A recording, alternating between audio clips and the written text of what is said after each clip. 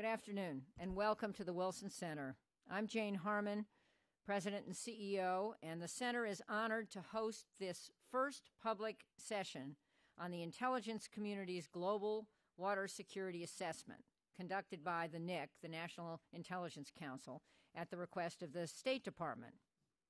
According to our colleagues at the NIC and this new study, between now and 2040, fresh water availability will not keep up with demand absent more effective management of water resources.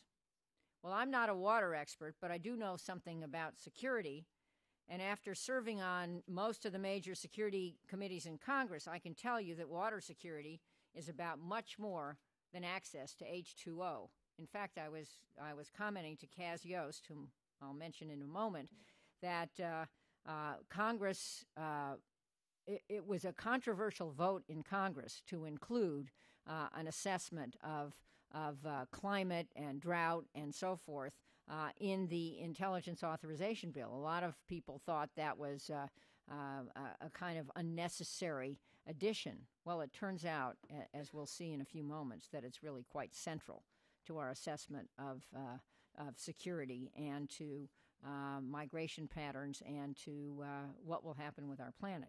At any rate, water shortages, poor water quality, and floods by themselves are unlikely to result in state failure. However, water problems, when combined with poverty, social tensions, environmental degradation, ineffectual leadership, and weak political institutions, contribute to social disruptions that can result in failing states. A water-related state-on-state conflict is unlikely during the next decade. However, as water shortages become more acute beyond the next 10 years, water in shared basins will increasingly be used as leverage. The use of water as a weapon or to further terrorist objectives also will become more likely beyond 10 years. Nearly every sector of human activity depends on water resources. Water's strategic and practical importance is heightened by the fact that despite its necessity, fresh water has no direct substitute. And the forecasts are daunting.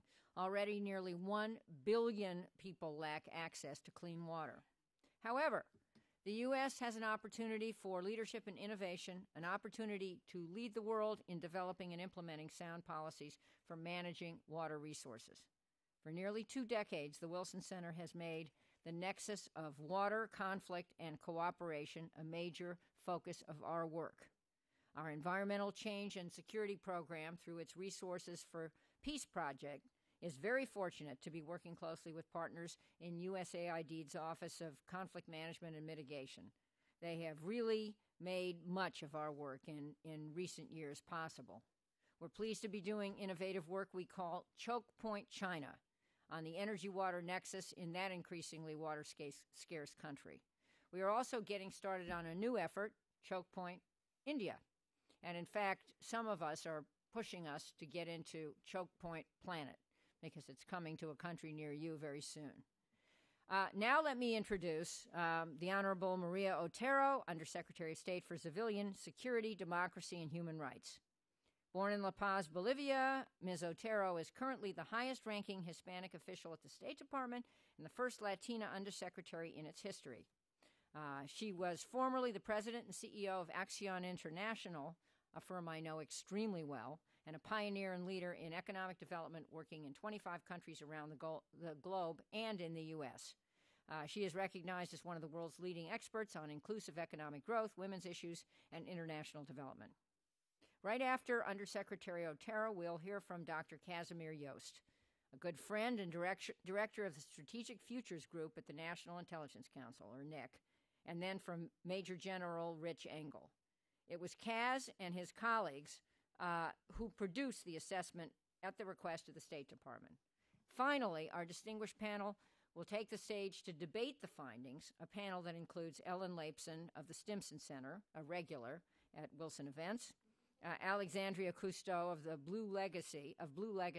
She's someone I met when I was still in Congress, and she's made a movie that I haven't seen that I bet is terrific. Assistant Secretary of State Kerri-Ann Jones, and our chair, Jeff DeBelko, who's director of the Environmental Change and Security Program here at the Wilson Center. So I think we will now begin. Please welcome Undersecretary Otero.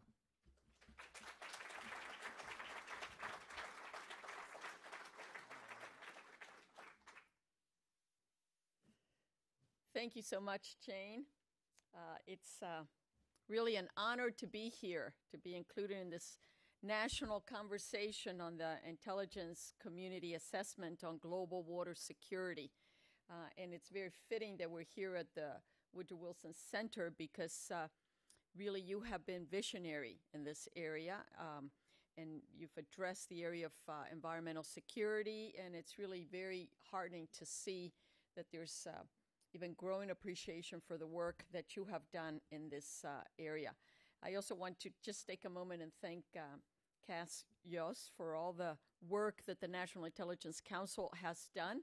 He will speak after me, but let me just acknowledge him and thank him for the NIC's hard work and for their persistence and their tenacity in making sure that this intelligence community assessment, this ICA, became a reality. I also want to thank all the members of the panel that will speak to us because they're really the ones that know a great deal and that can also engage us in a deeper understanding of these issues. Now, as Secretary Clinton has noted, there are perhaps no two issues that are more important to human health and economic growth and peace and security than access to basic sanitation and sustainable supplies of water. Each year, nearly 4,000 people, which are mostly children under 5, die from preventable diseases caused by contaminated water. It's not surprising that women and girls are the ones that are most impacted by this. In addition to health impact, water will affect our ability to protect our environment, achieve food, provide with energy security, and respond to climate change. The competition, as Jane has pointed out, for water and that lack of access to basic water and sanitation services may become a source of conflict.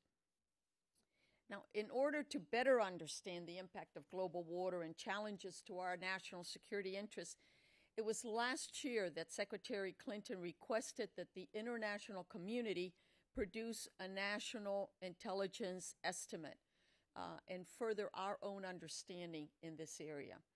The release of this unclassified intelligence community assessment on global water security, whose contents, of course, draw from the National Intelligence Estimate, they confirm much of what we had already suspected and much of what those of you that have been working in water already knew. That if it's left unaddressed, water challenges worldwide are going to present a threat to U.S. security interests.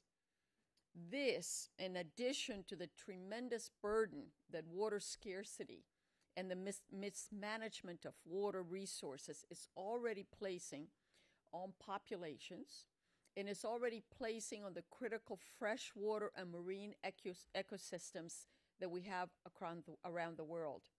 Now, when Secretary Clinton recognized this in 2010, she asked me to lead the efforts at the Department of State on addressing water. And she also, through this process, identified 5 specific steps that the U.S. would take in order to address these challenges. And I just want to summarize them here because they give a good framework for the way that we are addressing this. The first is to help build and strengthen the institutional and the human capacity at the local, regional, and national level in countries. Because we know that it's countries and communities that have to take the lead in securing their own water and in securing their own water future. So we need to help build their capacity in order that they can deliver in this regard.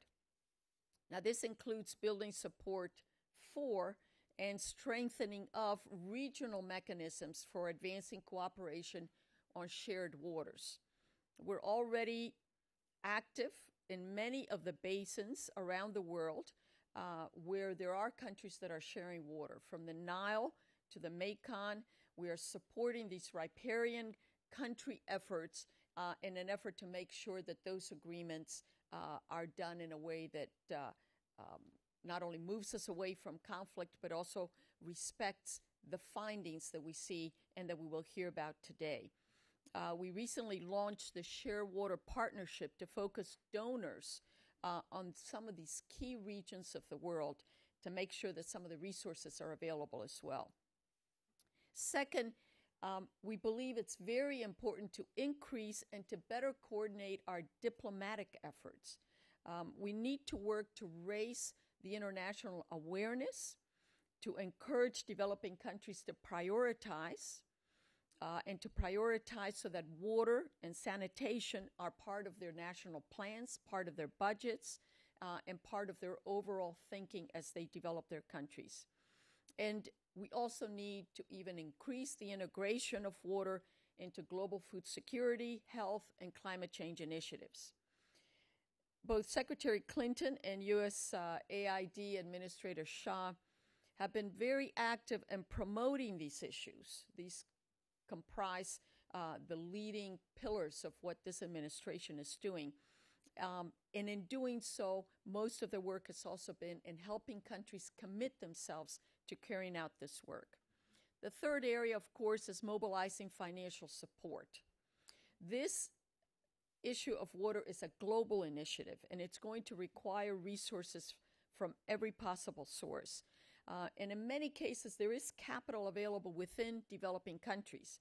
So part of our work in mobilizing these resources towards water and sanitation, towards building up the infrastructure, towards strengthening the way in which a country is leading all this, is to be able to tap in local capital markets, to ourselves provide credit enhancements, to engage private capital, and to develop other avenues and other ways of providing the resources that are needed for this work. Fourth, we need to promote the use of science and technology. Again, another pillar in the work that the Obama administration has put forth. And while we know that obviously there's no silver bullet, unless we can use science and technology to really move both towards creating incentives and developing technologies that can make a difference, and that we can do that at a scale that is significant, it's going to be very difficult to move this forward. Part of doing this is sharing U.S. expertise and knowledge with the rest of the world, because we have enormous resources and capacity in this area. And it's really, this is in line with what we are trying to do in other areas, whether it's food security or other areas. And it feeds into the last and final pillar of what the Secretary has put forth on water, which is to build and to sustain partnerships. We can't really solve this problem alone. We know this.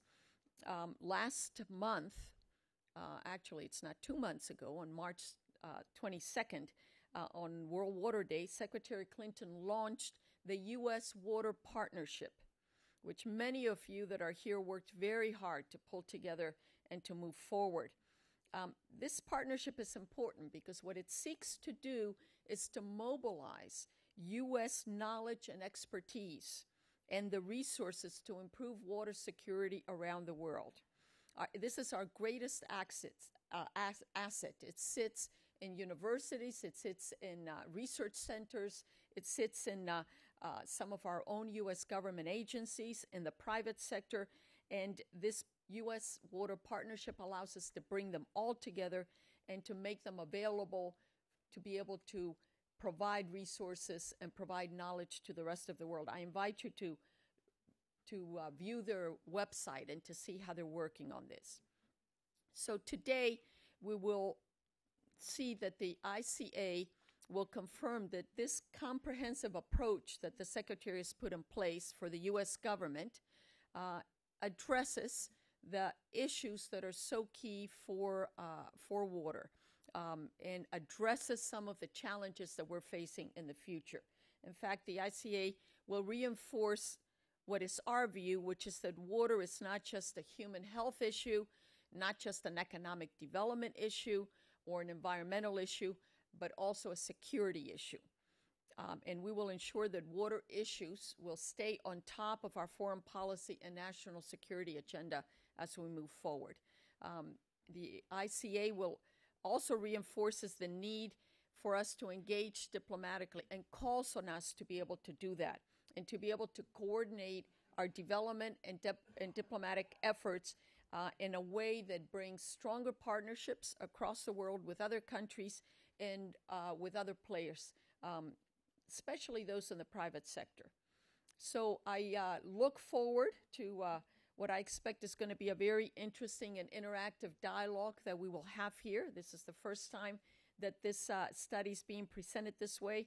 And I know that after we listen to it, we will all have a better understanding not only of the issues related to water, but also of the implications that they have for the work that we do on a daily basis. Thank you.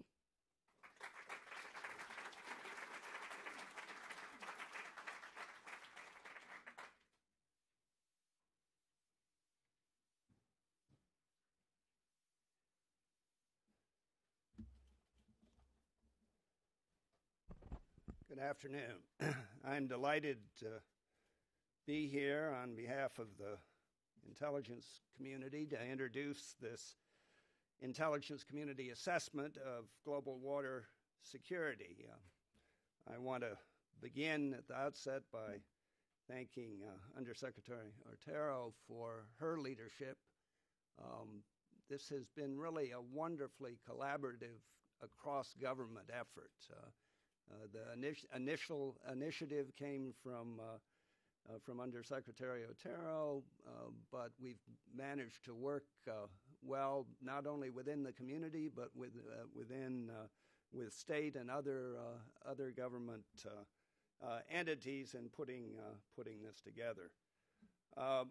My thanks to you, Jane, for hosting us here. My association with the Wilson Center goes back to the days before President Reagan, before there was a Reagan building, to the castle. When I was a congressional staffer, the work of the Wilson Center was important to our work on the Hill, continues to be important to the national dialogue on any number of important issues. So we're appreciative to you for hosting us today. Before turning to the subject at hand, let me say just a word about the Global Trends Report that the NIC will issue in November, December of this year after the November elections. A number of you may be familiar with this unclassified publication that the National Intelligence Council puts out every 4 years, in which we try to identify major trends and forces that could be consequential in the succeeding years. Ellen Lapson, who you will hear from in a few minutes, was present at the creation of the first Global Trends Report in 2010, and she's seen the seeds of that effort grow into really a very significant project each 4 years that the NIC undertakes.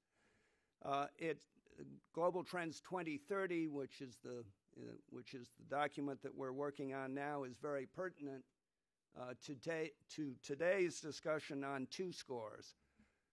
One, the report will focus considerable attention on the interaction between population growth, 1 billion more citizens of the world between now and 2030, and resources, food, energy, and water. This report, my second observation, this report will benefit from very significant and necessary interaction and dialogue between the NIC and private sector specialists, not just in the U.S., but around the world. A number of us are going off to China over this weekend to discuss this initial draft with Chinese counterparts and think tanks. We will be traveling to other regions of the world. This document has become a very robust opportunity to have a dialogue across sectors, within government and outside of government, about issues that are going to affect the welfare of the world going forward. All by way of saying that today's discussion about water will certainly help inform Global Trends 2030. Now, turning to today's discussion, I have to confess that I'm the warm-up act for my colleague, Major General Rich Engel, who deserves huge credit for all of the hard work that he personally has put into this, working with colleagues from across the intelligence community and government in putting the report together.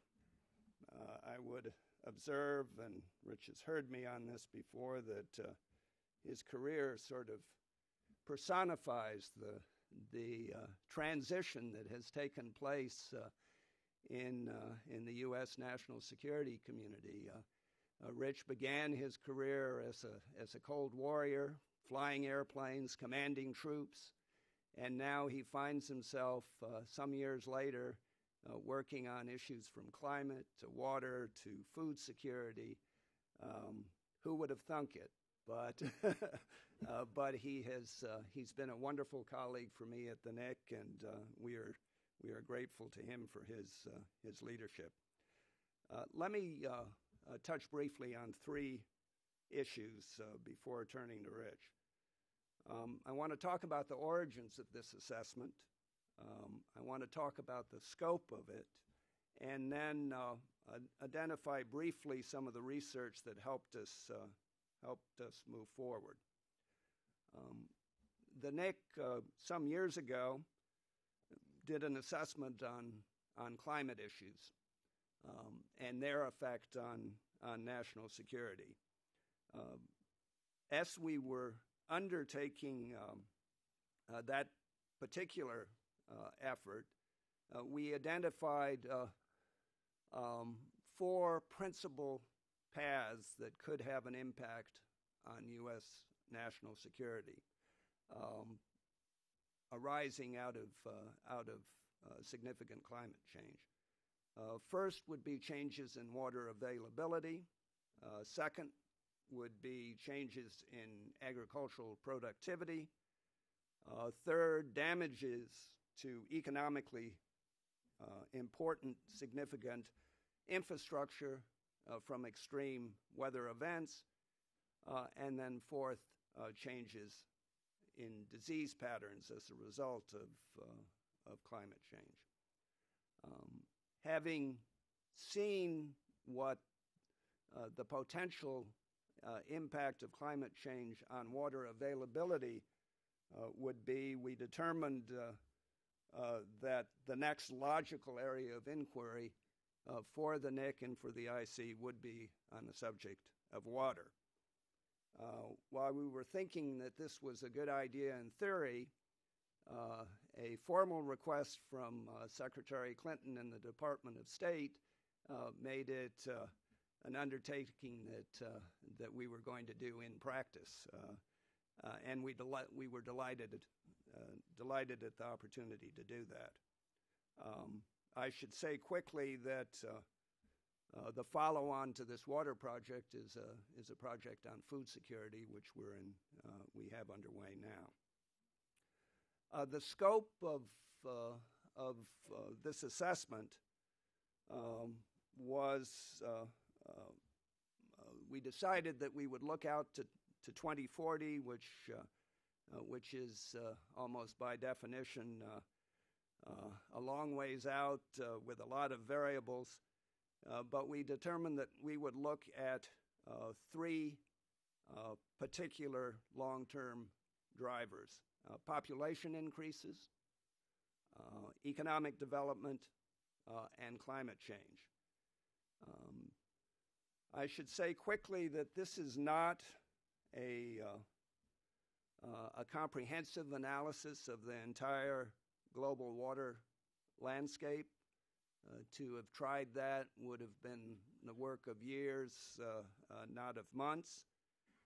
But we did try to put boundaries around the effort to identify a number of strategically important states and a selected number of water basins. And in practice, that meant that that the estimate and now the assessment roughly focused on the geography between the Nile and the Mekong, where there was a clear intersection of U.S. national security interests and risks to water availability. Finally, I want to note that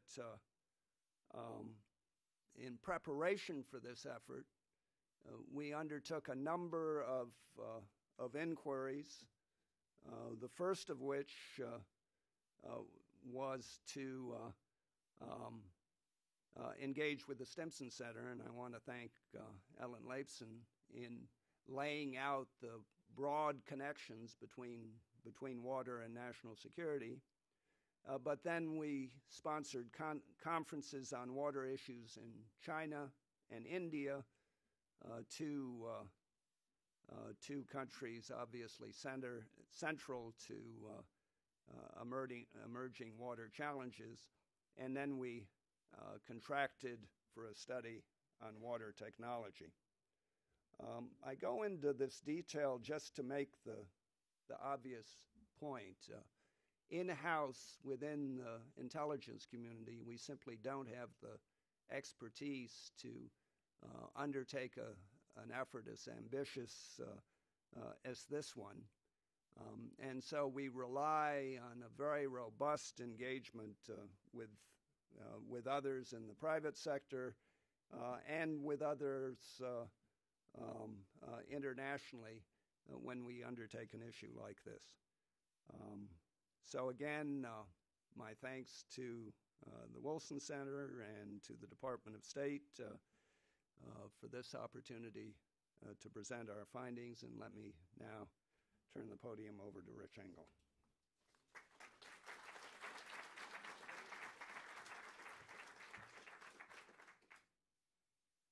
See if I can get the briefing up, otherwise it'll be a very short set of remarks.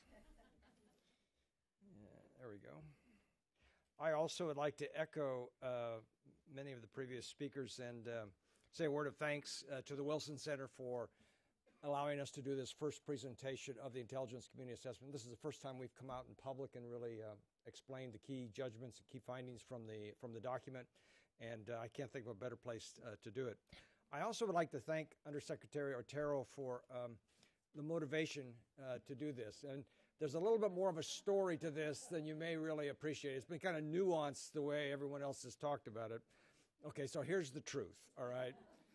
The intelligence community actually went into this just a tad reluctant, and I had the unenviable task of being asked to go brief the Undersecretary on what we were doing next, which would have been an intelligence community product on water. And she wanted a national intelligence estimate. And I explained all the reasons why I didn't think we were going to do that. And she prevailed. And I will say in retrospect, and I think I speak for the entire intelligence community in saying this, we're glad I lost that debate. Because when we finally got into this and looked at the topic, it really was a top-level national security issue. And we found ourselves looking at things that we never imagined we would look at the depth we would, and we think we found some very interesting insights for the policy community to pursue. So thank you for being persistent. I also have to, in truthfulness, say that I just have the privilege of being the person up here speaking, but in reality, this type of a product and the research that goes into this is really done by many people inside the intelligence community, not just the National Intelligence Council. We are at best the shepherds for these projects, and other people contribute to it. The Defense Intelligence Agency was the lead author for the document. They were supported by the CIA, National Geospatial Agency, also by the Department of State, INR, and National Security Agency. So we had all the major elements of the intelligence community participate with us. Some of my colleagues are out in the audience. I won't out them. And then a few others are probably locked away in vaults watching this being streamed live to them. Okay, without further ado. I will give you the bottom line up front from the intelligence community assessment. I'll talk one slide on factoids, And it was really kind of an interesting slide because, I come to this as an experimental test pilot, mechanical engineer, so this was a different world for me. But I learned some really interesting things, and I'd like to share some of those with you.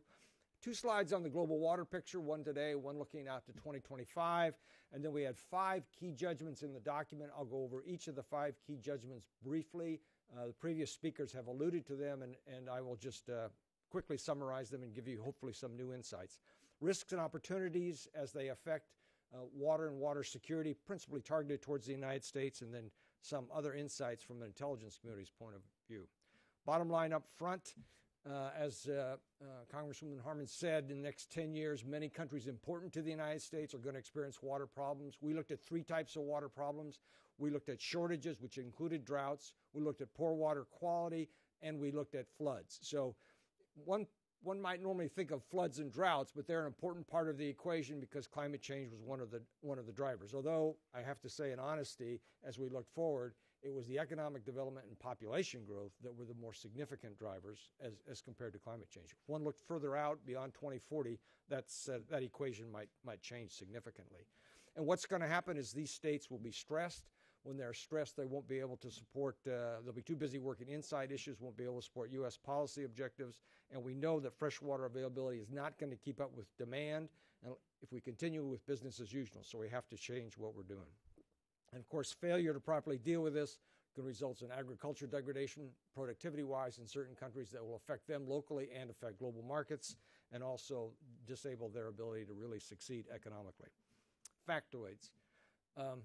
Our planet has got a lot of water on it. Of the 100% of the water that's on the planet, however, only about 2.5% of it is fresh water. The rest of it is all salt water, which is kind of an interesting, dramatic right there in front.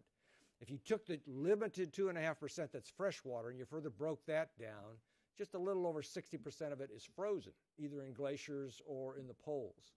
And about 30% of it, more or less, is in the ground. So what you're left with is almost less than 1% of it that really cruises around in the atmosphere and on the surface. But of course, that's a very important percent to us as we try to do sustain human life on the planet.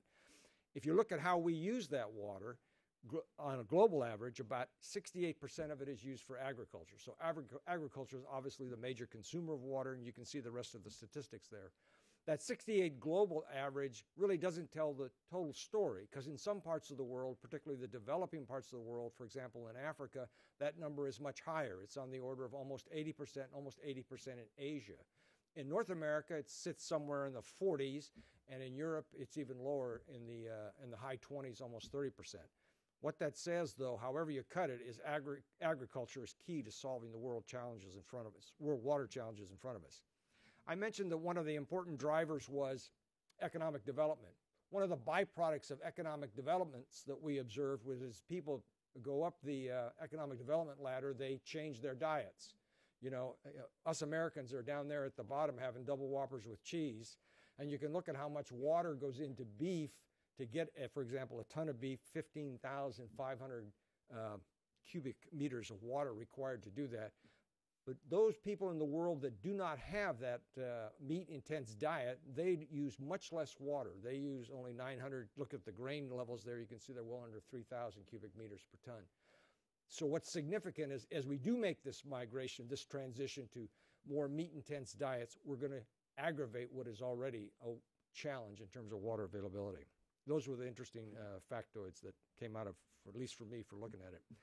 Two slides on the global water picture. And this is kind of what it looks like today. This is present water stress. This is measured as a percentage of what's known as water withdrawal ratio. This is the percentage of water used versus the percentage of water versus the amount of water available. And if you have high water withdrawal ratio, which means you don't have a lot of margin left in case for some reason your water's not there, it shows up as red and yellow on this chart. As you can see, as you'd expect, North Africa, most of the Middle East, Australia, northeastern China, and northwestern India are in certain elements of stress one way or another, and the western United States, southwestern United States, and parts of Mexico.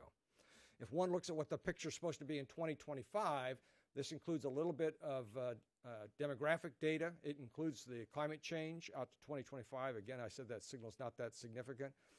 And it includes the economic development. You can see the situation gets much more challenging. This is a projected change in water stress.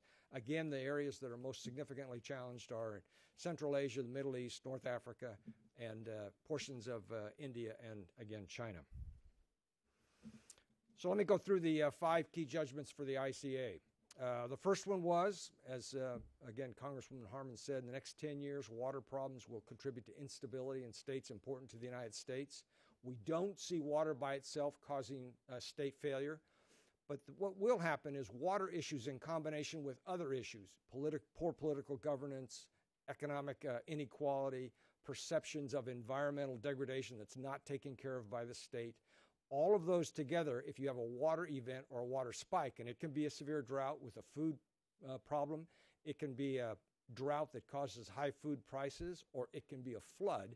Any one of those water challenges could trigger initially social disruption, maybe protests, maybe riots, but ultimately in some states where they do not have robust state systems, state failure is possible. Our second key judgment related to state-on-state conflict. And the history here is that water generally has not been a source of conflict between states. That's kind of a good news issue. States have looked at their water crises or water challenges among themselves and have worked them out. Good examples of this would be in the Vietnam War that continued to have dialogue through the Mekong Treaty. The picnic negotiations between Israel and Jordan during many years of strife in the Middle East is another good example of when that has happened. And India, Pakistan have had 2 major wars, but they've preserved the Indus River Treaty through that. So those are examples of how we have avoided conflict when we've had water stresses. However, beyond 10 years, we saw this becoming more difficult to do. Water would be used as leverage. And by leverage, we meant examples of where one state would potentially develop its water activity first and deny another state the access to that water, or one state would go to an international body that was getting ready to fund a major infrastructure project and they would protest the development of that project, or they would try and put political pressure on another government to not support it financially. That's what we meant by leverage. We also saw water potentially being used as a weapon.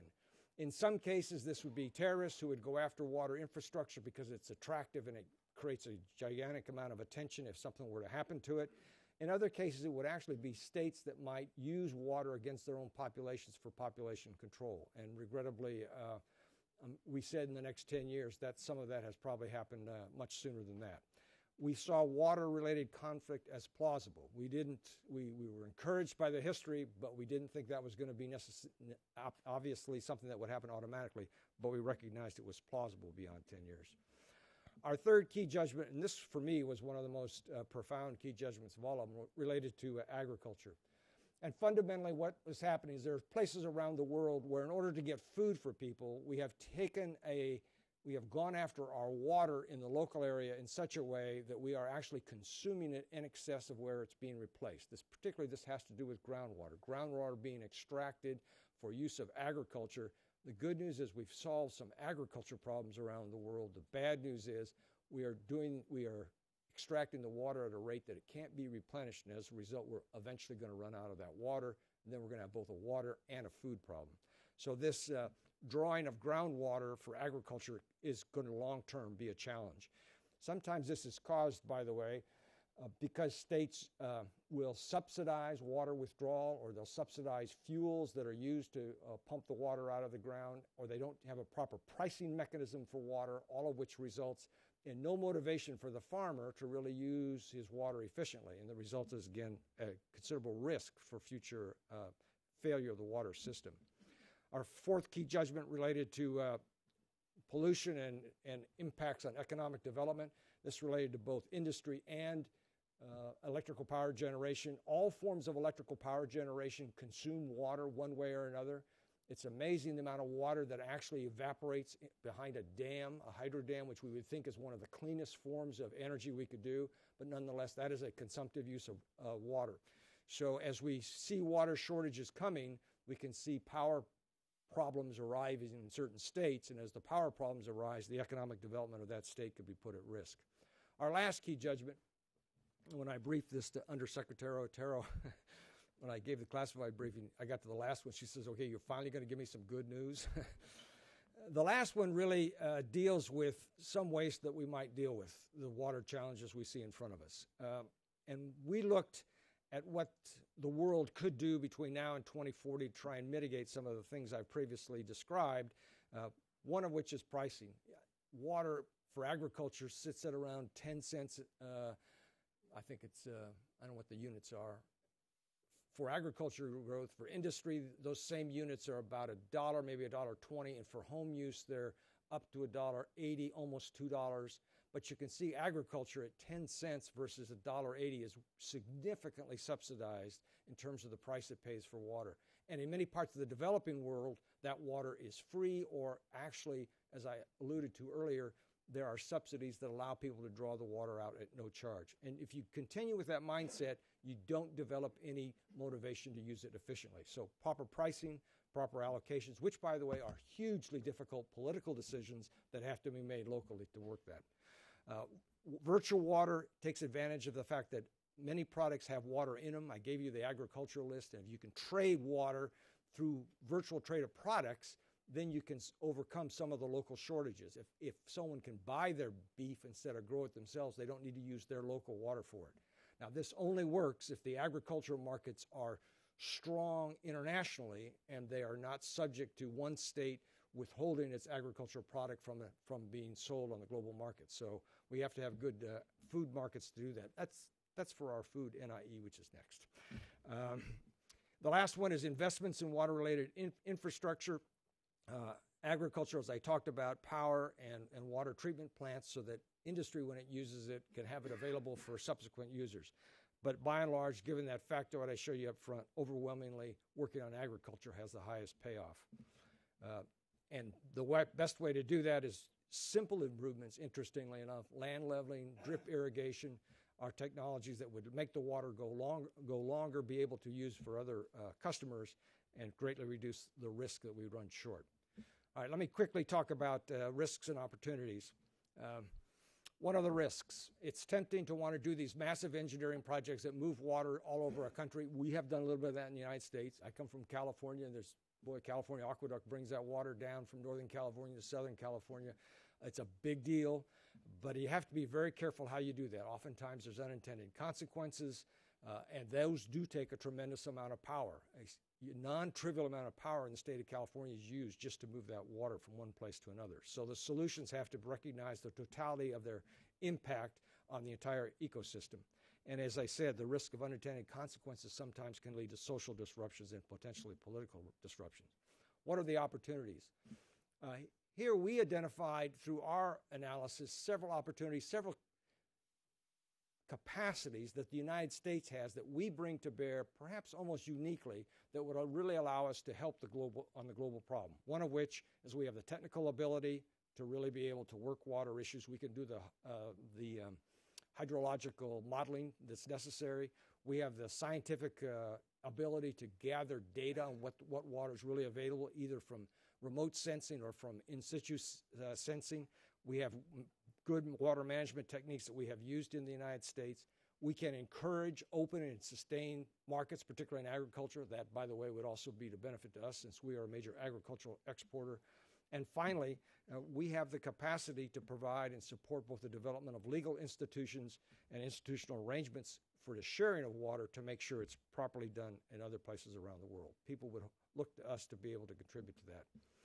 Okay, quickly get off the stage. What did the intelligence community learn about this? Not enough hydrological models are available globally to really understand what's taking place. That was one lesson we walked away from it. We don't have the expertise in the United States government, nor should we develop it, as Cass said. Quite frankly, there's other people in the U.S. government, and we would like to be able to use them more often to help us for these kind of assessments. And we have to consider, when we do this hydrological modeling, what the impact of climate change is going to be. We do look at state stability. That's one of the critical things we do look at to determine where U.S. interests are at risk. But we observed that a structured approach, and here's kind of the vision thing, if we had a structured approach that looked at the long-term availability of natural resources, food, water, energy, out in the future, we did these structured analysis to look at essentially human sustainability about every 4 years. Cass talked about Global Trends 2030. If that was done somewhere in the U.S. government, again, I don't offer that the IC is necessarily the right place to do it, and it fed into the global trends, then we could write an intelligence report about what we thought it would mean to national security. And if you think about this, if it's done on about a 4-year cycle, right after that, we would have a development and deployment report done by the Department of State, and we would have the defense report done by Department of Defense. So you could kind of go through a logical sequence there, but it could begin quite appropriately with an integrated look at natural resources availability. And with that, I will let the panel offer great wisdom above what I said and answer all the tough questions. Jeff.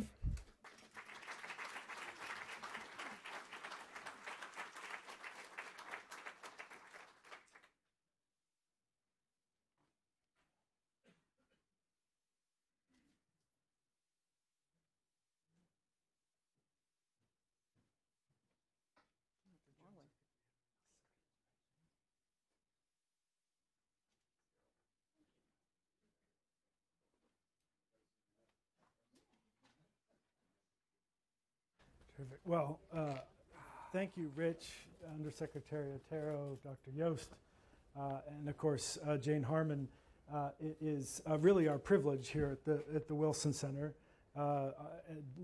As Director of the Environmental Change and Security Program, it's not surprising that these topics are of great interest to me and folks here in the room, but it is so very refreshing that such key actors in the U.S. government have taken these issues so seriously with such a systematic look at a very complex set of issues.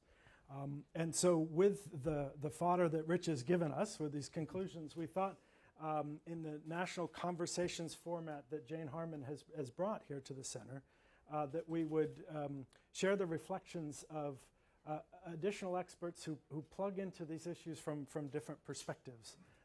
And engage in a conversation here, and then, of course, engage you in the audience for a conversation as well. We have Dr. Kerri-Ann Jones, who's the Assistant Secretary of State for Oceans and International Environmental and Scientific Affairs at the State Department.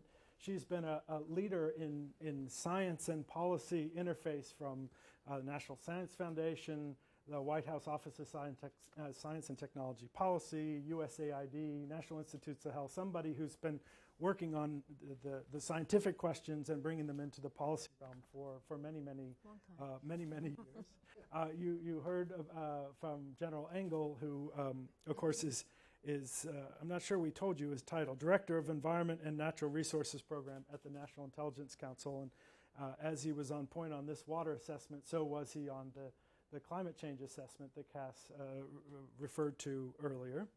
Alexandra Cousteau, it's great to welcome her back to the Wilson Center. Alexandra heads up Blue Legacy and is one of the National Geographic Emerging Explorers. She is someone who has tackled these water issues and went to talk to the people living on and alongside these rivers and in these basins all around the world. And somebody who also was taught by one of the very best about how to communicate these stories, right? When her, among other things, grandfather taught her how to dive when she was 7 years old. So it gets in the blood, so to speak, in terms of making very real the connections that we're talking about here today.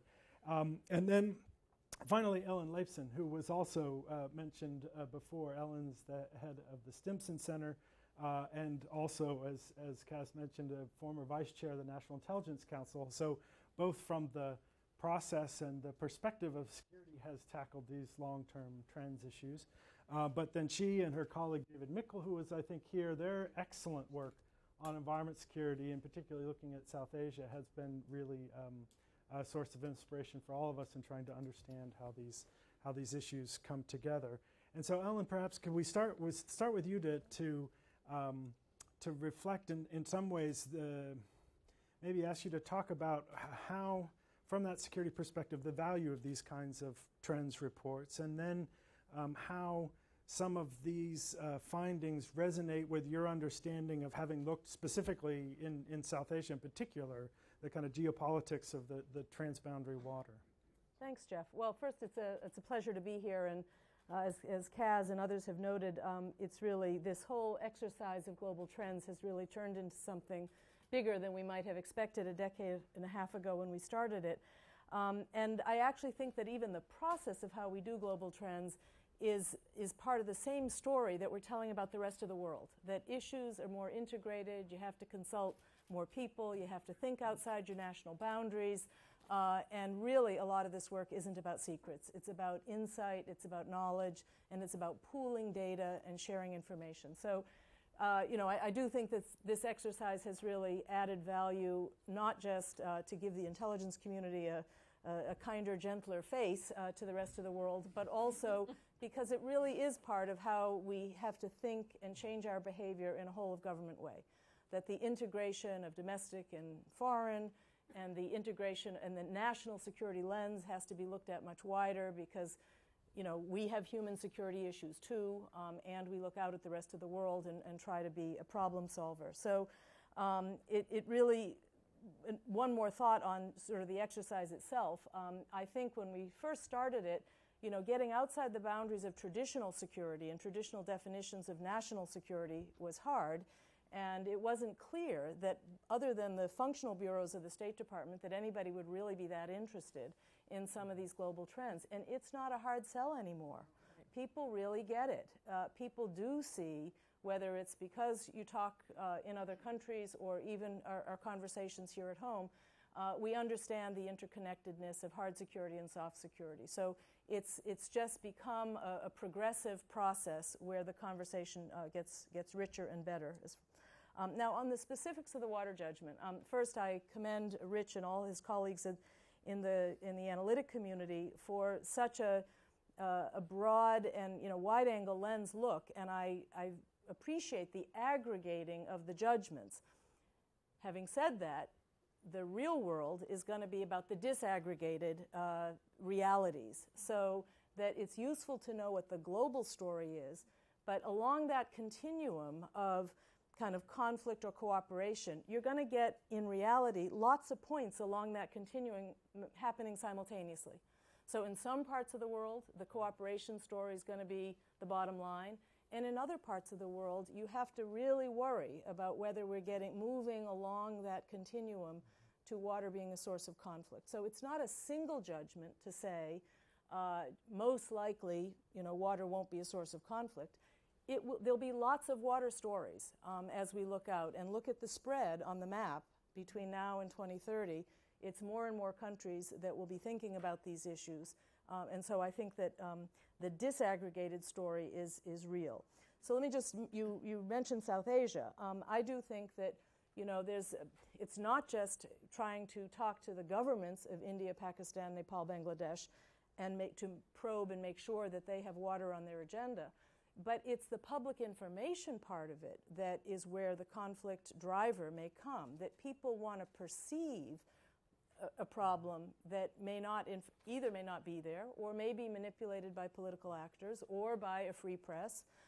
And so some of what I think the USG can do and other concerned actors outside of government is to really help on that information piece and the knowledge piece, the understanding of what's real and what's not real.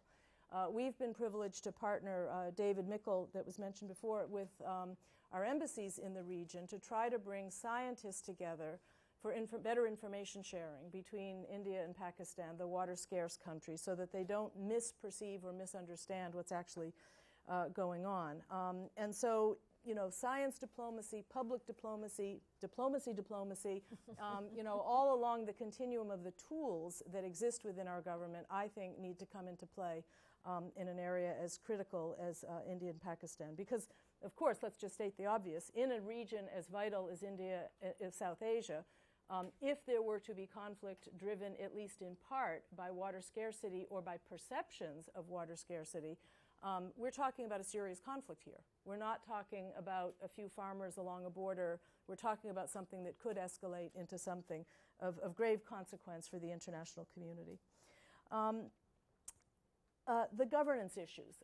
It is a little tricky to write this within the U.S. government because there's a tendency to still look at the map as having national boundaries and to talk about the individual political actors as if they are sovereign nation states.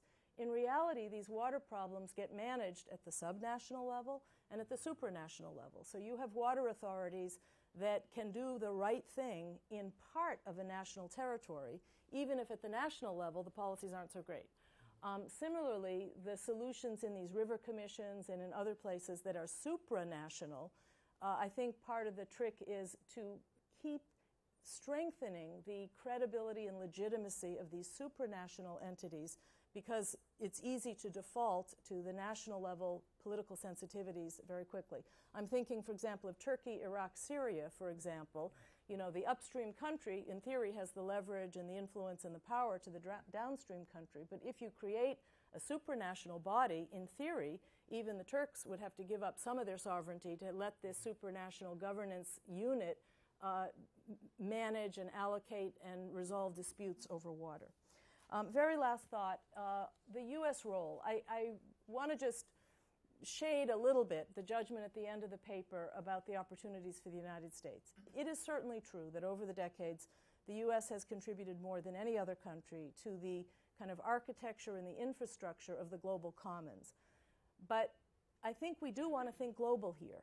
You know, we want to make sure that that everybody sees a stake, and that this isn't being done sort of to accrue power or prestige to the United States, that we're in the mix with everybody else to try to solve the problem. We may have, you know, contributed in ways that we don't always get credit for, but I would still look at this as that the group of folks you want in the room to strengthen the global governance pieces of this should not be just limited to Washington. So I think I'll stop there. Thanks. Thank you very much. Alexander, if we could turn to you from that kind of geopolitical and basin-wide analysis and perspective, Ellen. You've been down in these basins talking to these people and telling their stories and seeing these connections in the ground. How does that kind of lens and level of seeing these issues resonate with some of the conclusions that were brought out in the assessment? Well, it was interesting actually for me to read the report, because there were places like the Mekong that I have visited, and the real concern, I think, that we need to have for places like the Mekong is the degradation of the river system. What is incredible about Cambodia and this Tonle Sap Lake, which is at the end of the Mekong where it reaches the sea, is that at certain times of the year, this river will actually reverse direction and move back and flood an entire forest. And so the water spreads out, and it actually is a food delivery system. There's almost 700 unique species of fish in the Tonle Sap, and as it floods the forest, these fish are delivered to the doorsteps of over 3 million people. So right now, when they look at what's happening with dam building and desires on the Chinese, Laotian, and Thai side to generate electricity, they are very concerned that once this river stops flowing, the Tonle Sap will stop flooding. These fish won't be able to spawn or migrate, and they won't be delivered as they have been for generations. And so we will be facing an immediate food security issue for over 3 million people. And when I went and spoke with these people who are very humble and don't expect much but the ability to continue to feed their families with the fish from the Tonle Sap, they are fearful that this will lead to a starvation event for them. And they say, but our children, they can't eat electricity. They can't drink electricity. They're going to starve, and there's nothing we can do about it because the electricity that's being generated won't even benefit us.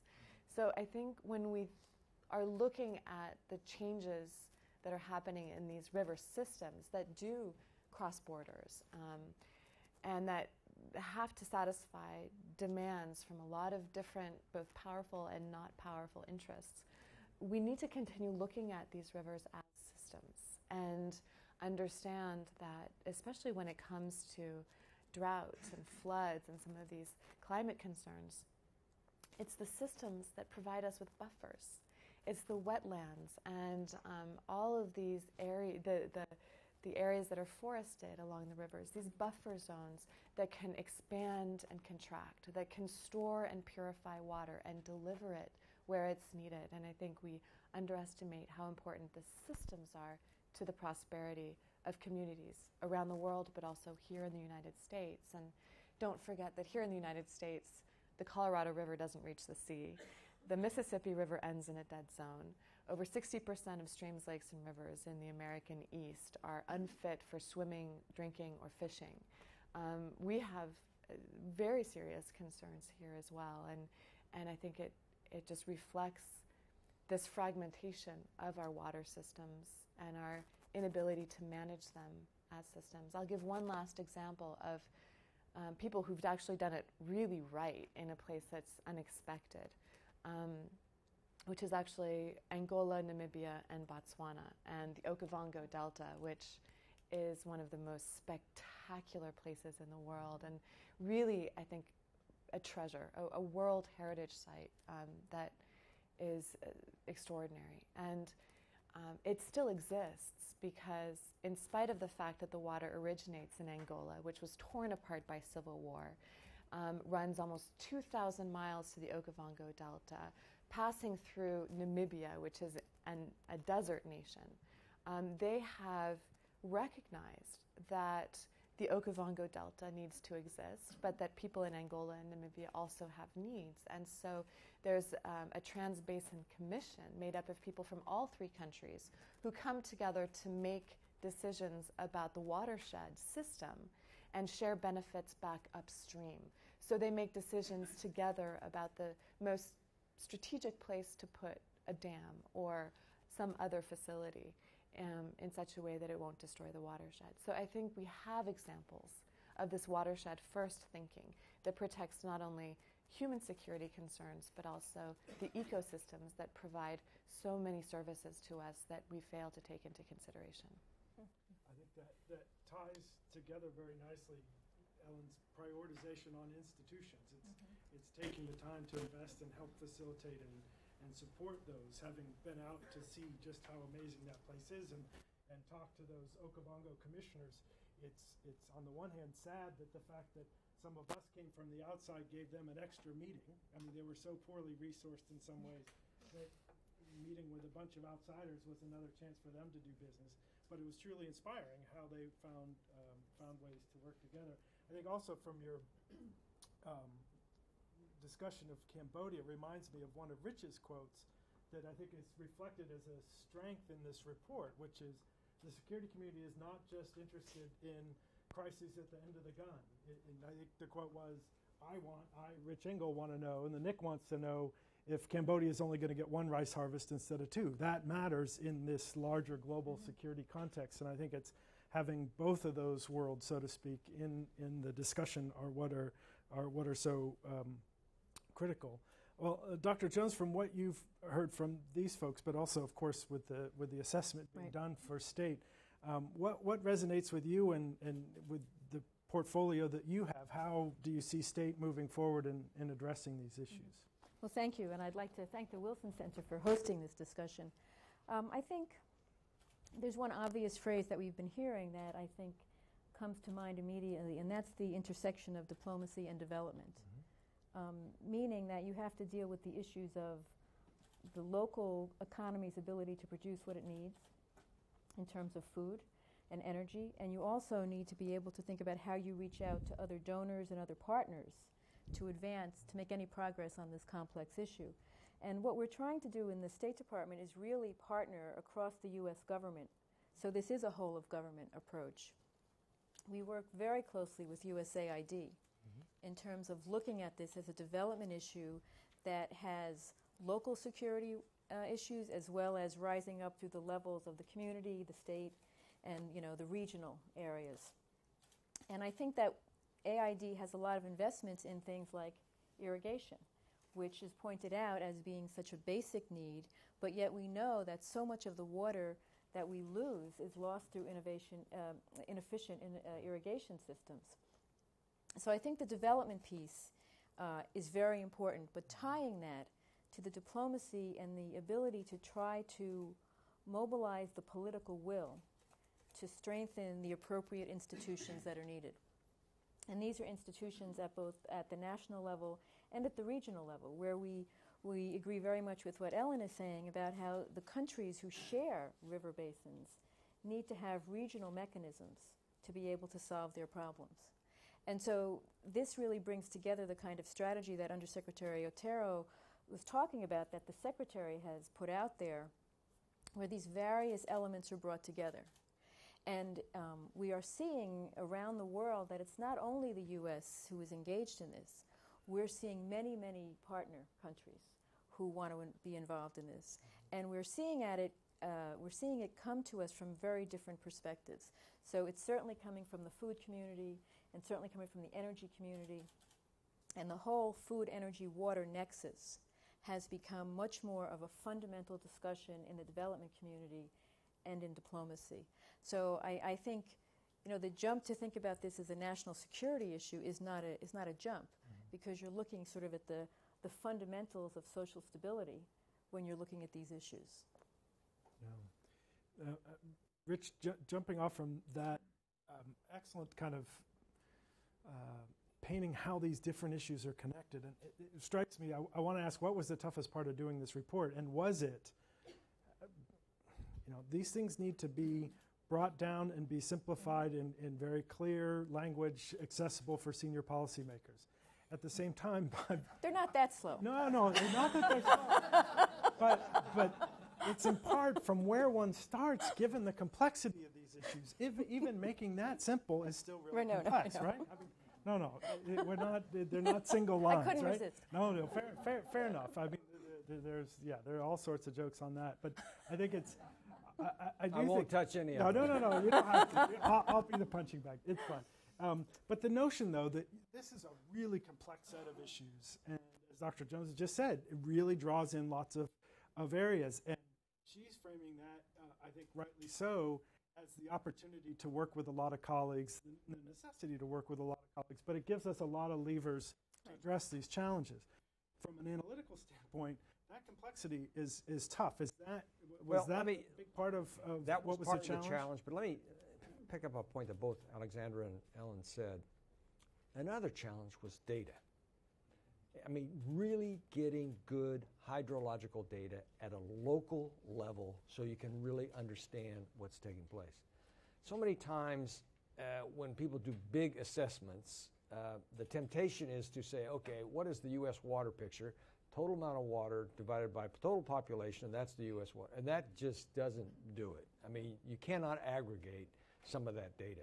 You really have to go down, and you have to go down to a very, very small unit, at least the river basin, maybe even less than the river basin, to really understand what's the demands on the water system and how robust is it given what it's going to see. I think one of the challenges we faced was we didn't have good data globally to go make those kind of judgments. So what you end up doing when you're trying to do something and you want to answer the policy community's question is you say, okay, I'm going to try and pick out what are the themes. And that's where it gets to what Ellen talked about, because it does talk about the themes.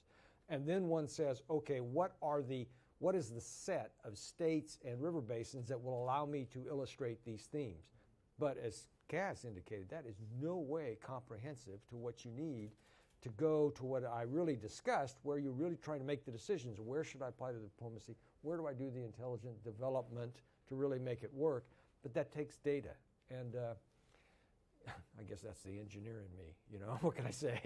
But I wanted to add to sort of this comment, what you're saying is that it is very complex, and while the analysis is very complicated, I think that the implementation is complicated as well, because each of these areas, food, energy, water, you begin to develop sectors or ministries or program funding, and it's very important to have a committed and focused approach to each of these. But there also has to be a way to integrate across those in a way that is productive from both program implementation, but also policy assessment, and then any policy changes you may need to make. And I think that's something that we find ourselves sort of on the cutting edge of right now in the number of agencies, at least from the U.S. government perspective, that are involved, the number of countries that are involved, and the number of ministries when we're dealing with an international partner or some regional organization that could be involved.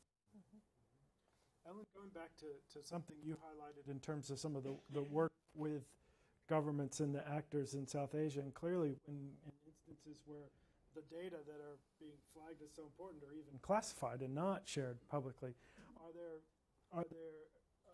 is this same recognition of connectivity and the criticality of these resources ones that are being reflected in the conversations you're seeing there? Is there similar acceptance of the connections and the priority, or is it still, and is there a willingness to engage in these different types of mechanisms that go clearly in the development and diplomatic realm, not just in the kind of securitized realm? I think it's at early days to try to really persuade the countries that have such population density and haven't begun to think strategically about their water future. I think it's early days. I don't think that you have such a coordinated or comprehensive willingness to look. There's another point that I guess we should make, is when you bring the water engineers and the hydrologists together, et cetera, to some extent they want to stay in their specialist community. They don't want to become political actors. They don't want to be dragged into, brief the prime minister or face the press. So that we've got a little bit of sensitizing people. We all in this kind of forum like the connection between the deeper scholarly knowledge and the public policy world. But I think in a lot of countries, they would say, oh no, the engineers know how to talk to engineers and the scientists can talk to scientists, but please don't make us, speak to the parliament or brief the press, et cetera. And that's kind of also what has to change, I think, that people have to have a more kind of wide-angle lens view of who are the stakeholders here. The Mekong example is a very compelling one, and we've also worked in the Mekong region where communities along the river who don't consider themselves to be national security actors at all, but they're the ones who actually know the most about the river and what's at stake. And how do you construct a conversation, that's across those kind of political and social barriers and boundaries within a country, not let alone across the boundaries. So, maybe the United States is a vanguard country, even on the way we talk about these issues. But I think in a lot of the most water-stressed parts of the world, they don't have such an open conversation yet. Building on what Ellen said, I think one of the things that strikes me every time I go into the field is the incredible energy that these communities have in finding and implementing solutions to the challenges that they face. And oftentimes we don't give them enough credit, we don't give them necessarily enough support.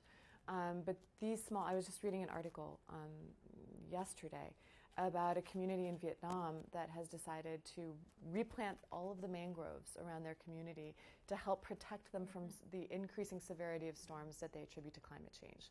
And this is just a small, impoverished community. But because they planted those mangroves, they didn't face the level of destruction that many of the surrounding communities did. And there are communities around India that are restoring their wetlands. We need to find those people and find those places and support them, because I think collectively they will have an impact on the water security issues that their countries face. And if they're empowered, they can have much more of the impact that we desire.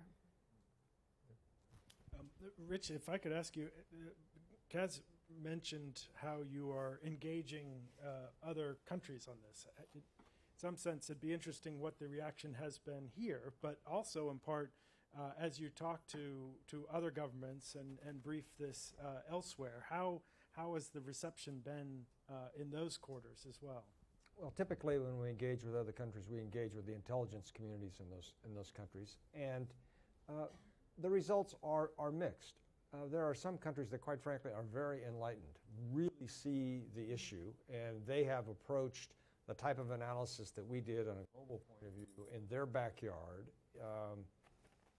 in a very comprehensive way. And they are anticipating climate change, and they are really looking at stability questions that are in front of them. Other countries are, I think, they are thankful that the United States is doing it because they don't have the resources to go look at this kind of an issue. Although this does not take a lot of resources from the intelligence community because we rely so much on outside experts to help us do it. But they are nonetheless appreciative of the fact that we do it. So the honest answer is it's mixed.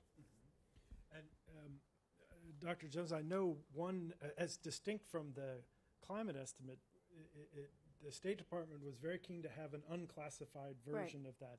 Is that in part for your diplomatic purposes in going forward and engaging folks overseas as well as here domestically? Well, absolutely, because I think because it's really not any one agency who owns all of this, and when you put all these pieces together, you really need to be able to present them. And so an unclassified version allows us to use it as a document to discuss the issue with other countries, other experts. We're going to try to have some workshops on this. We may even have regional workshops. It's also to sort of begin to really bring home the sense of that national security is more than the traditional face of national security. And I think sort of having this kind of information all in one place really lets you do that in a very sort of objective and well supported with evidence kind of discussion. So I think that's really why we wanted to have it out there, and so far it's been getting a lot of very good reception from folks.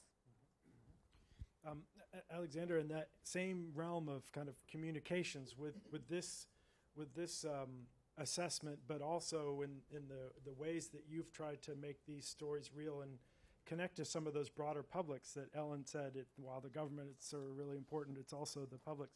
Maybe reflect a little bit about the different ways, because you've used a lot of different ways to tell some of these water stories, and how even through the eyes of one community member, you're able to tell some much larger stories about how these things connect.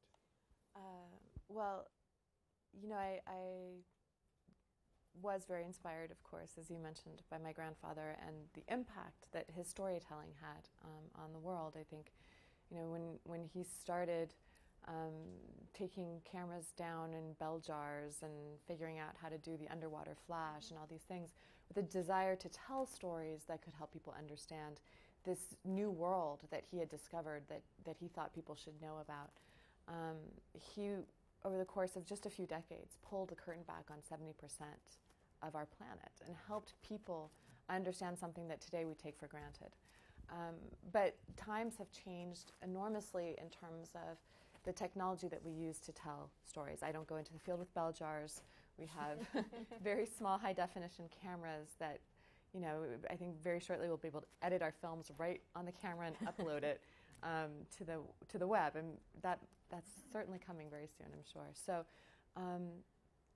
our focus has been on telling short stories that illustrate a problem, like the problem that people are facing in the Tonle Sap, or in the Colorado River Delta, or in some of our urban communities in North America, or in the Okavango, and tell those stories in a short story format through video, 8 minutes, that then can be shared.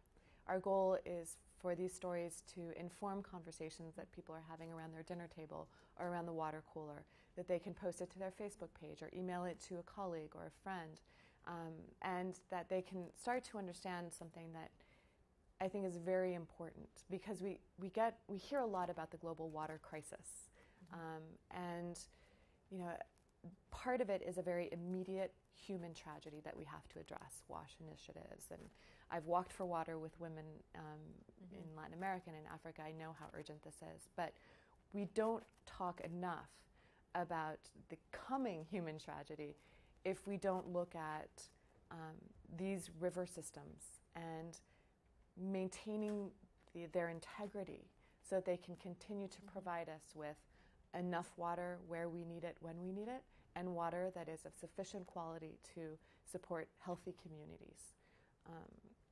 And so our hope is that we can help frame these issues in a way that people can not only understand what's happening globally, but they can also understand what's happening in their own backyards and take meaningful action in their communities to do that. And there is a need for that here in North America and around the world. And we've by distributing that content online and virally and through social media, we've been able to reach at times about 100 million media impressions a month. So from my perspective, it is a big jump forward from the technology and strategies that my grandfather had in the 60s and 70s when he started these discussions. Maybe just a final question for the panel, and then we'll come to the audience members. Given the challenges that were laid out for us and that we're discussing here, what would you like to put on the top of the priority list? And that can be for U.S. government, that can be for NGOs, that can be for other governments. You can kind of choose your operative actor. But and Rich, maybe that's your data wishes for. Well, that's right. I would like to have Alexandra's access and specificity of data. And that's what would be fantastic from our point of view. So we could really make good social judgments on a very local area and help us understand how that would then going to translate to a broader national assessment. But that works out well because we're actually working on a project that will combine mapping and human ground truthing. Exactly. That's the kind of thing we're I'm all talking about making connections here at the Wilson Center. Good. Often on the stage as well as off. Ellen, did you have some? Well, I guess I'm also interested in the kind of the knowledge management piece of this, of how do we not think that this is just a governmental issue, and I don't know, opportunities to train journalists, but also to make sure that the data is of sufficient comparable quality. Right. I mean, so part of that may be bringing, instruments for measurement to parts of the world that don't have them, et cetera. And then we also have to remember that, this water issue isn't static. Every season it changes. It's dynamic, so that even if you think you know what the data says, you got to go back and check it again and see how it changes over time. But I guess I think that there's an important opportunity in the knowledge management area to even the playing field of making sure that people see this as an apolitical issue that will require smart policy interventions. But if we can, raise the knowledge level, then maybe the chances of it being manipulated in ways that are very unhelpful are perhaps greater, can be avoided. And I guess, we have a list of things that we're looking at, so it's hard to choose. But when I think about it, the way we've been discussing it here, I think the institutional piece is really important. And I mean institutions at all different ranges and sizes. So you sort of have your community-based water use group. And I know USAID has worked in sort of to understand the dynamics there and give different kind of training and conflict resolution and whatnot. And sort of running all the way through up to the larger and larger institutions that have to deal with these kinds of issues either on a national basis or a regional basis where, that's where when we think about conflict, that's where we're concerned immediately right now in some cases. But I mean, it's just, I think that brings in capacity building. It brings in the idea of resource management. There's a whole number of things. And then, of course, personally, science and technology for me, because I think that's just an opportunity where we have to make sure we're infusing the best technology that gets back to the data as well as possible new solutions. Very good. Well, why don't we open the floor? We have colleagues with microphones who will bring them to you. We ask that you use them so that the folks watching the webcast can hear your questions. We ask that you make them short so that we can get a number of them in the limited time that we have. And what I may do is collect a number of them, and then we will divide and conquer as a panel, as opposed to answering them all bilaterally. Kate, why don't we start in the back and work our way down? There's a couple gentlemen on the side, and we'll come down here. Please, yep. Hi, Rob Patterson from Africare. And I was just reading the document while the panel was discussing, in particular this section on water technology to 2040. And I was just wondering if you could comment on maybe or give us an update on where are we with the potential for water desalination. If 97.5% of the Earth's water is in the oceans, we can conserve as much as we want to on agricultural use of fresh water, but let's try and get some more usable water out of the sea, perhaps. That's my question. Terrific. Desal and Rich, Right. that'll give you an opportunity to connect to some of the energy questions, but why don't we move down and get a couple more? Hello. Lawrence Freeman from the African Desk at ER Magazine. I think water is more valuable than gold in Africa, which is where I work, and I do think it's a national security question. But I question, is there a set of underlying assumptions here that are inhibiting us from solving the problem? I mean, some of it sounded like a continuation of the Club of Rome or limits to growth, that you have a fixed amount of resources, and therefore you have to then find a way to distribute them, and pricing would be a way of distributing them. And I think the view is that actually that the universe is developing, and that with man's creative willful intervention, we can develop and expand our water. Like, for example, the stress area in southwest United States. We have a pamphlet, NWAPA, from the John F. Kennedy period, North American Water Power Alliance. We updated it. You would take 132 million acre feet out of 1.2 billion acre feet of water before it becomes salt water from the mountains off the coast of Alaska and Canada. And before it gets dumped in the Pacific, you bring it down through the United States.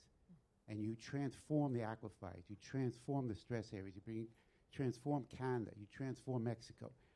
These kinds of projects seem to me a way of avoiding the so-called scarcity. In Africa, there's Transaqua, developed in the 1980s to take 5% of the Congo River, which is 1 billion cubic meters of water, send it north across Central Africa, River Chari, refurbish Lake Chad. You relieve another stress area. So is there a set of assumptions that we're in a zero-growth, fixed resource mentality, or do we recognize the creativity of man in the universe to develop and solve these problems?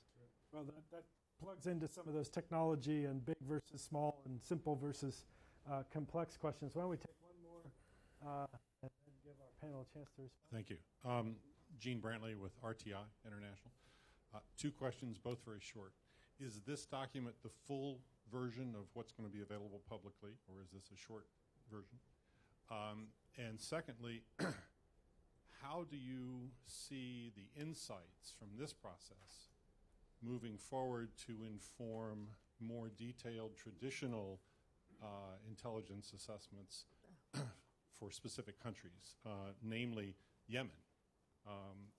Very current security concern where the depletion of groundwater underlying the capital city is a very current and severe issue, and various ways of dealing with that have to take into account the traditional tensions between various parts of the country and parts of the community.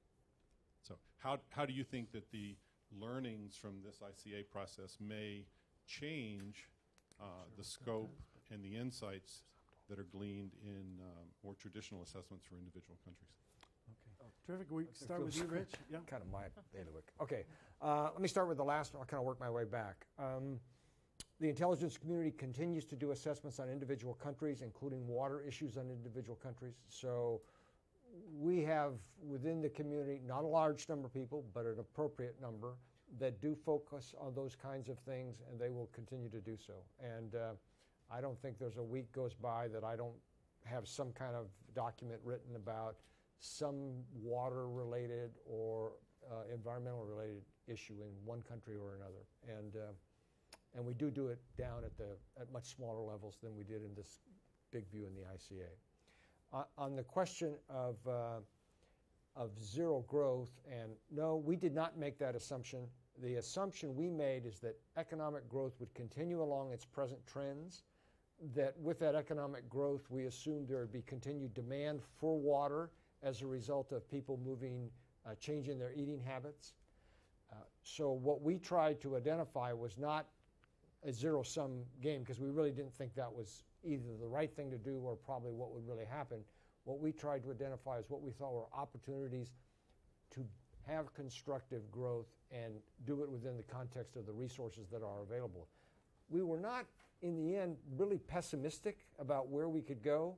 It's just that the one conclusion that I think we drew collectively among the analysts was this: you can't do this as business as usual. You've got to change the way you're doing something, but not to say we didn't have the technology and so forth to deal with some of the issues. Let me answer the last question about desalinization. in the technology report, the larger technology report, we did look at desalinization, and the bottom line is desalinization has some options for humans in developed countries, large cities where you have access and you can desal and get the water to people efficiently. Here are the drawbacks. Number one drawback is it takes energy. So it is an energy intense process. We've made great progress in the last couple of years of new technologies in it, but it still takes a lot of energy, and therefore it's expensive. Our best desal, I remember I quoted these numbers of 10 cents is the average price. I think it's price per cubic meter for agriculture, about $1 for human consumption, and about $1.20 or $1.30 or so for industry. Well, the best desalinization costs are in the area of 60 to 70 cents per cubic meter. So you could see you could go do that for humans. You might be able to do it for industry. It'd be disastrous if you tried to do it for agriculture. You just couldn't afford it, at least at the present rates we're charging for agriculture. So the conclusion was that there was great progress made in desalinization. We probably were approaching some thermal limits of what we could do. But of course, if you use all that energy, you got other climate change issues related depending upon the energy you're consuming to do it. And desalinization does result in a super salted water at the end. And you have to figure out what you're going to do with that. Where do you put that and not destroy the ecosystem you're trying to work with? So that's a concern that one has to think about that. Let's see, one other thing. Oh, the one conclusion we did draw was that agriculture can really go a long way to solving the challenges we see, at least in the near term. And the technologies required for agriculture are not rocket science. They're just some good practices that could be applied that aren't applied. And do you want to address the length of the unclass? I'm sorry. If that report you have has got about 20 pages in it, that's the full unclassified report. I think the bottom line there, how many pages? 20? 16. 16, yeah. That's it. I will say the classified one was about 90, somewhere in the 90 area. So there's a lot more there for us to think about. Okay, Lauren, why don't we do in this side and capture these three questions down here? Hi, I'm David Zetlin. I'm a water economist. I'm from California, but I live in the Netherlands, and I've heard some interesting comments here, and I want to make one factual statement, which is that some people don't know this, but about 80 to 90% of the water used in the Gulf and Saudi Arabia is actually groundwater. It's not desalinated water. Mm-hmm. So even they have got cost problems. Right. I'm quite concerned about, I'm interested, this is like a government question, so, because I'm an institutional economist, and I come from California, which I consider to have the worst water management in the United States. And the United States is quite low in my rankings of water management because I look at worldwide rankings. So I'm wondering if the United States has any bullet pulpit to actually stand on as far as suggesting how things should be done. And in particular, as a way of turning over that problem, I wonder if the U.S. government, let's say the security establishment, can talk to the agricultural establishment about the management of groundwater in this country and water quality in this country, as was mentioned in the Gulf. Mm-hmm. California, of course, has had a water war going for several decades. Can we fix our own house first, maybe, before we go and suggest to others that we know what we're doing? The gentleman right next to you, and then to John right in front of you. I'm Leonard Kotkowitz with the U.S. Army Corps of Engineers. And another question on collaboration. We can answer you. Back to the networking, right? Put you right next to each other. And the question is, as an agency that has a national security interest and a stability operations interest, how much traction have you gotten in discussing these challenges with DOD? Mm-hmm. Okay, terrific. John Oldfield? Thank you. Good afternoon. John Oldfield with WASH Advocates. First of all, thanks to the Wilson Center for hosting us, and to the intelligence community and to State Department, I guess, for the unclassified version, which is very useful and probably more difficult to get than I realized. So thank you for that. One other thing I want to put on the table, the U.S. government, Dr. Raj Shah of USAID just joined the Sanitation and Water for All partnership here in Washington a few days ago, is one of the goals of which is to make it possible for prime ministers, finance ministers, and so on in developing countries to better prioritize water in their own budgets, policies, programs, and so on. I wonder, thinking about sort of this disaggregated judgment of the IC or the aggregated judgment versus the disaggregated reality, Ellen's words there, I'm fascinated by that. And I wonder if we in the sort of education and advocacy space couldn't do a better job of using this tool, this ICA, to get it into the hands of those prime ministers, foreign ministers, water ministers, finance ministers who could put it to good use developing country by developing country or region by region, if there's a role for civil society in all of this. Thanks. Okay. Thank you, John. Who would like to? Well, I heard government a lot, so maybe.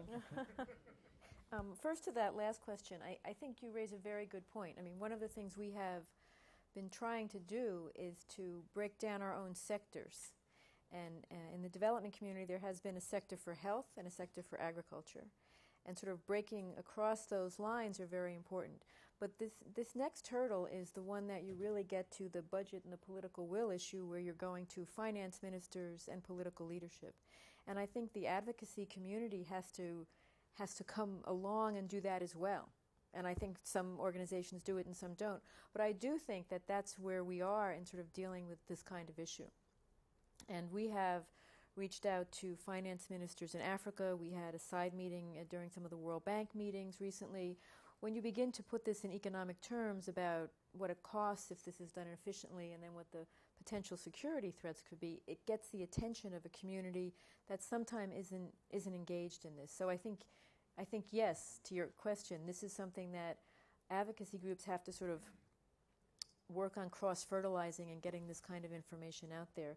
And then on the question about fixing our own house, I think my sense is when I, as a U.S. diplomat, when I go out there, I do not say we have the answer, ever, because I feel very strongly that we don't have a lot of the answers. I think we have some problem-solving skills. We've learned some things, and some things we haven't learned.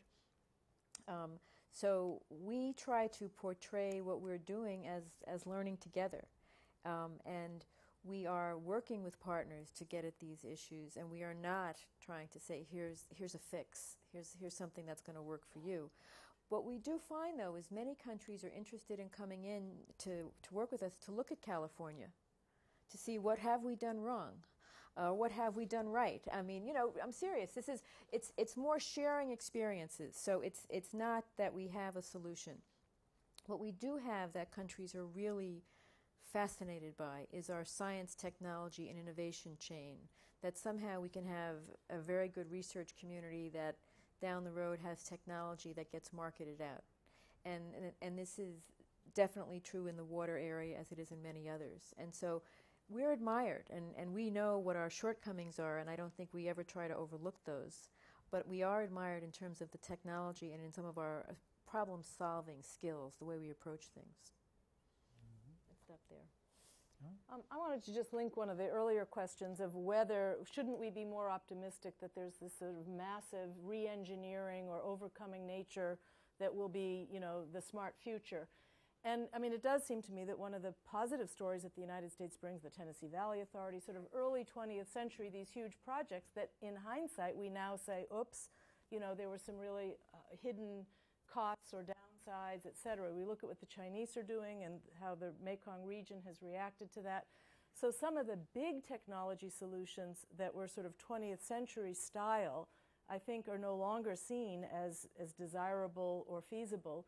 And so we want to be careful here about what we mean by the science, the S&T inputs. They're getting smaller and smaller and more subtle and et cetera. It may be different materials. It may be, but the notion that, you could, knock down the Rocky Mountains if it facilitated water flow.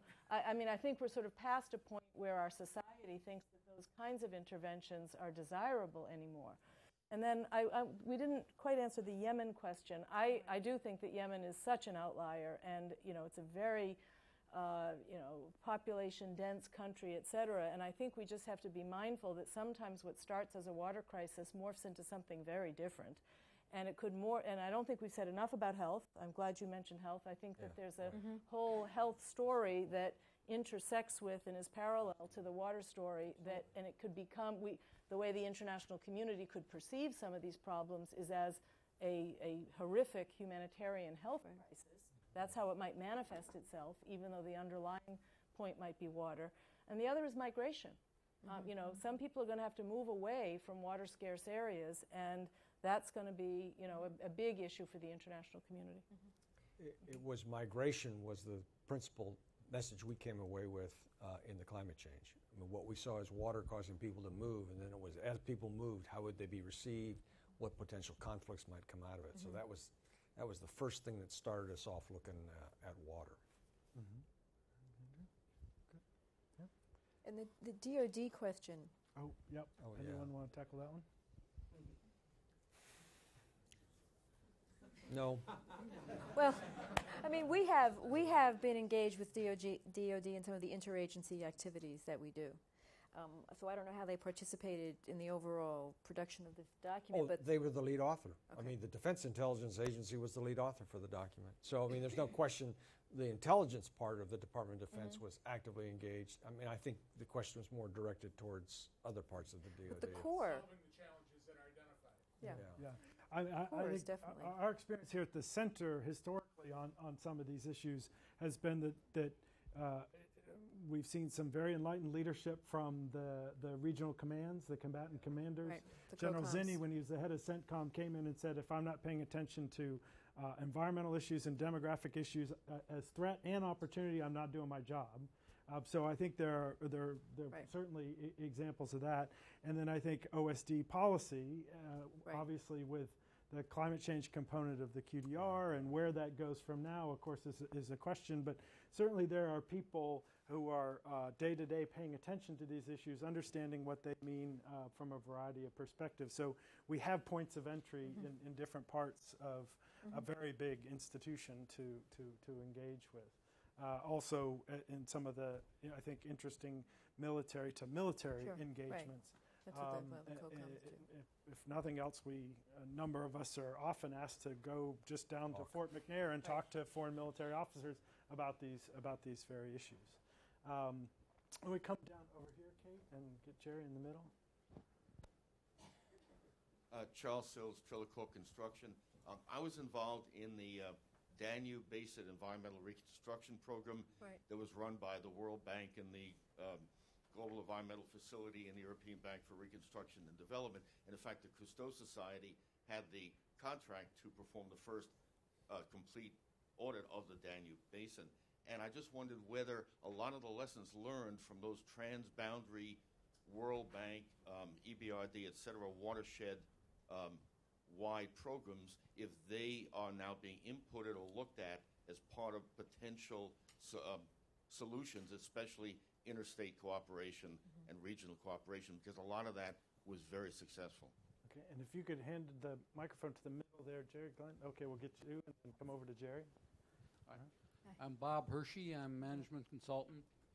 Can some of the results that you've come up with be shared on the internet and get local communities with their private sectors into making the decisions of what they're going to do by economic consensus on their water situation? Okay, maybe a bit more about the dissemination. Folks who are watching online hopefully are clicking Rich's slides in the report so that we're getting as much as possible as we can on the internet. Yeah. Jerry Glenn with the Millennium Project. In your report, did you say where the center of responsibility to execute to get this stuff done, or are we just going to allow it to business as usual, or should we not do that, or it's already been assigned? Who's in charge, or should somebody be in charge? That's a good Washington question. Yeah, that's right. Okay, why don't we take one more right there in the middle in the black? Thanks. I'm Allison Martin with the EPA, and I wanted to build a little bit on the question about fixing our own house. Some of the issues that I heard mentioned are being experienced here. Specifically, I work with American Indian tribes, and when I heard about water subsidies, it made me think of a story that I had heard recently about water being diverted from tribal lands to facilitate coal transportation. But on the flip side, I know that there's some EPA research being done in collaboration with tribes, specifically on properly functioning condition of a riparian system. And it's really kind of a whole shift in terms of looking more holistically and actually even including traditional ecological knowledge in the planning. And I was wondering if there are any plans to engage our tribal partners and work through the federal trust responsibility that we have. Terrific. And a couple more there. Rich, I think you can probably do quickly the availability and the report is unclassified. It's on the National Intelligence Council's website. It's free to be disseminated, written about, critiqued, used for fireplace purposes, whatever. We in the intelligence community don't focus on the United States. I mean, that's really not our forte. We look outside of the United States. In these environmental issues, we'll do a little bit of look at the United States just for purposes of comparison, but we really don't study the United States. And as the question of who in the U.S. should go work this, again, that's not an issue the intelligence community does. Our job is to say these are the class of problems you have, and we leave it to the policy community to solve that problem. Should I start? I'll start with a different question first. First of all, about the Danube and World Bank experiences and other projects that have been out there, the Department of State signed a memorandum of understanding with the World Bank last year, and that has been sort of very productive in terms of bringing their expertise and experiences together with U.S. government. I don't know that we've specifically looked at that one, but I personally have worked with people who have worked on that project. And so I think what we're trying to do is connect resources that have experience so that we can inform where we are. So that's an ongoing challenge, but we do have this MOU and we are trying to make that happen. On the tribal engagement, one of the things we have done is work quite closely with the Department of Interior. And while I haven't been involved in meetings at this point that have talked about tribal experiences, what the hope is through this interagency process is that the experiences in some of the domestic agencies will inform and provide information that's useful across the board. So that's what the hope is, and it's an ongoing sort of work in progress, which brings me to the last question, who's in charge, which I think is a very difficult question, because if you look at this report and you see all of the different interests, equities, expertise, and variables involved, it's distributed across at least the U.S. government, and it's distributed across other governments. We have been working diligently to have a productive and efficient interagency process, and I know whenever you say that, people think, oh my God, those words don't go together.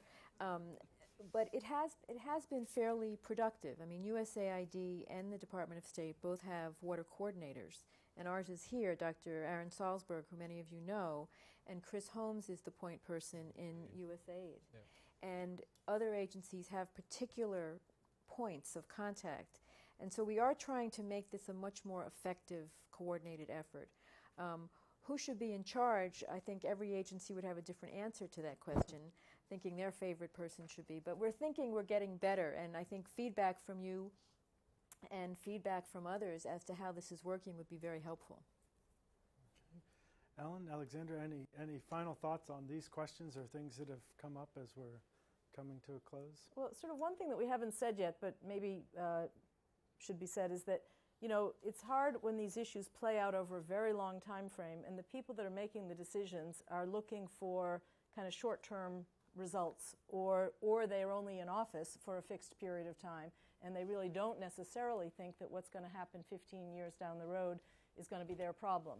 So where we've made, I think, a lot of progress is getting people to think about that horizon and what steps can be done now that will change the trajectory of where we'll be out at the horizon. So sometimes the Intel community gets tweaked for, in hindsight, your judgment wasn't right. And it's like, well, wait a minute.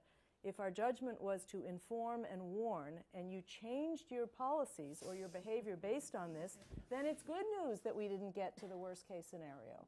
And that's where we are with water, that there's opportunities to do things now that the people who made those hard decisions are not necessarily going to see the instant satisfaction, but that in the long term, it'll make that map in 2030 or some of the judgments of 2030 be a little less scary than they are. Mm-hmm. Yeah. What I've seen over the course, I've been talking about water forever, literally. And I've been able to gauge, as I've tried to engage people in conversations around water, the level of interest, the level of knowledge, the level of passion, the level of anything. And it's been pretty poor for a long time. There wasn't a conversation about water. The conversation about WASH has always been much more advanced than anything else. But that isn't our only pressing issue around water. We have other pressing issues we need to talk about. So what is really encouraging for me when I see reports like this come out is that conversation is evolving. And it's starting to evolve very quickly.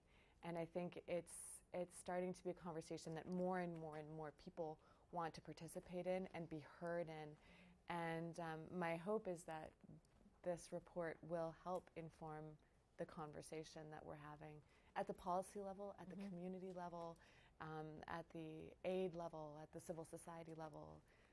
Hopefully it will inform universities and people who are studying these issues and want to understand.